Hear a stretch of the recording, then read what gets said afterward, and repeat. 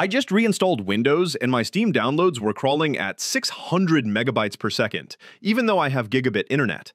So naturally, I hit up YouTube for a solution. Big mistake. Video after video of the same recycled garbage. Change your download region. Clear your cache. But here's what they're not telling you. Steam download issues have two main causes, and you need to fix both to get maximum speeds. After wasting an hour on half solutions, I figured out the complete fix, and I'm about to save you hours of frustration by covering everything in the right order. First, let's make sure it's actually Steam. Before diving into Steam settings, test your internet on multiple devices.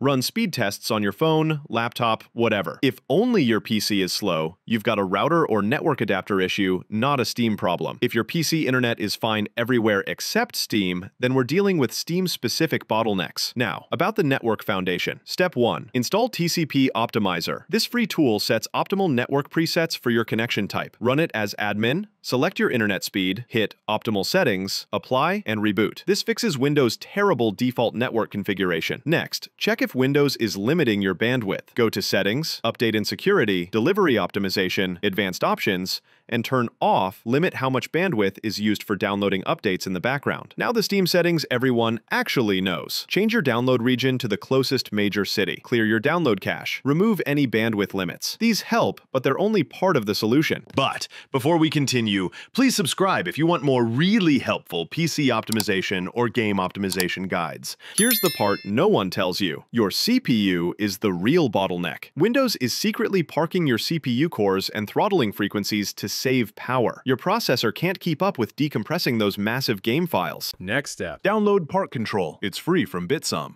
Install it, then enable Bitsum Highest Performance Power Plan.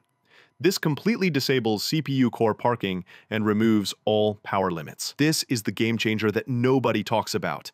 Your CPU cores stay active and run at full speed during downloads. The complete results. Before these fixes, 600 megabytes per second on gigabit internet. After applying the network optimization and the part control Bitsum highest performance setting, 900 megabytes per second. Finally, using my full gigabit connection. Most guides give you half the solution.